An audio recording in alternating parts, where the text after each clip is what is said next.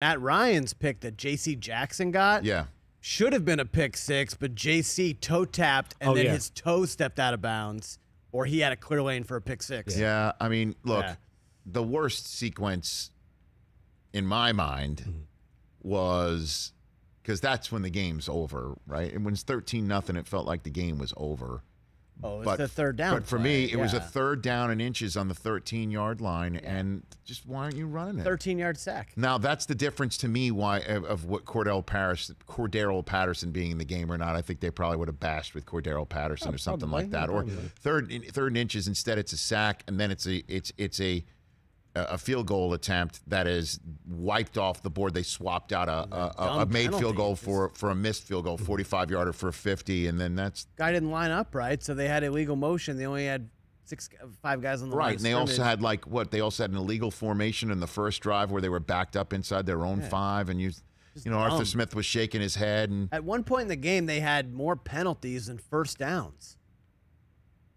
You know what? The Patriots defense, best in the NFL, number 1 in the NFL in covering tight ends. Number 1.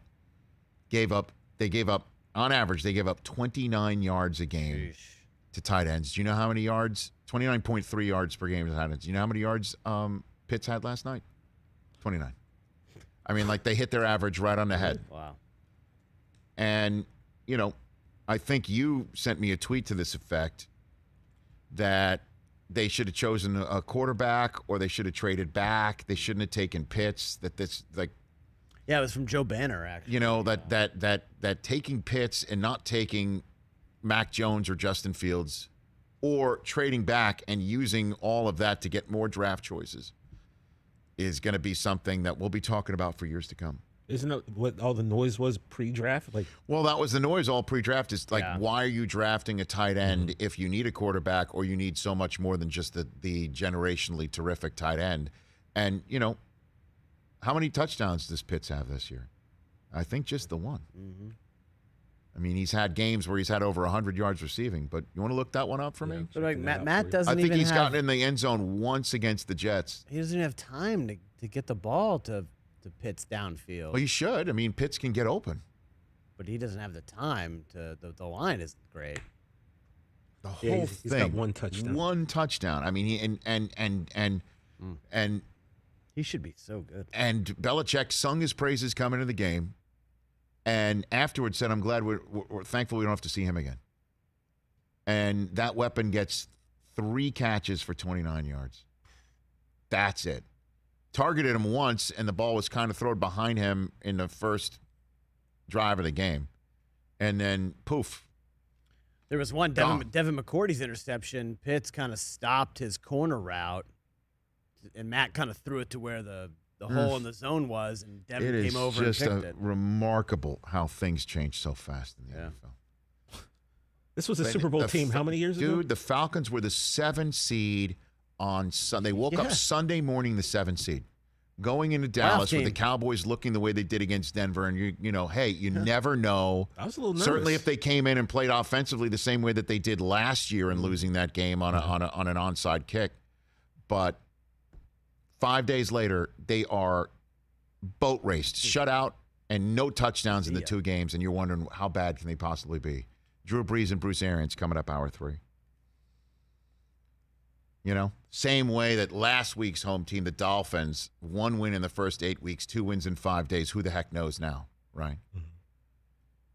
Falcons 7 seed going. They woke up Sunday morning in the Metroplex playing the Dallas Cowboys, feeling good about themselves after beating the Saints in New Orleans. Let's go.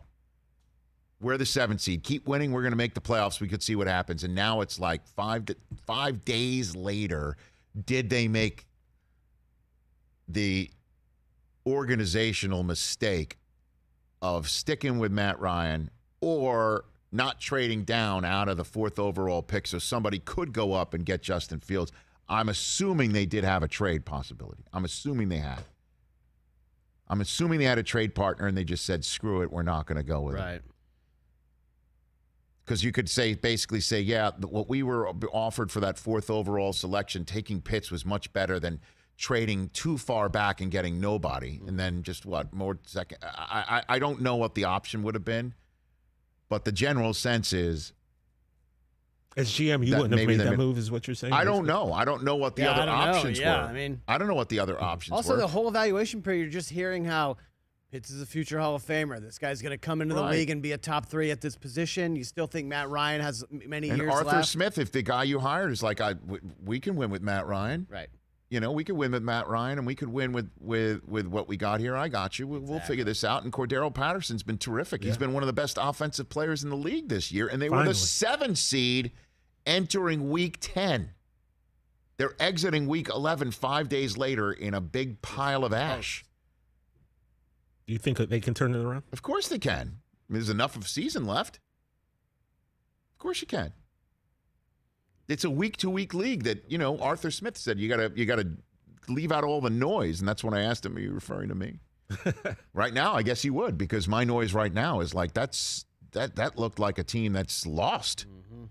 Not like a team that can pull it together and make a playoff run. Certainly with Cam now back for Carolina.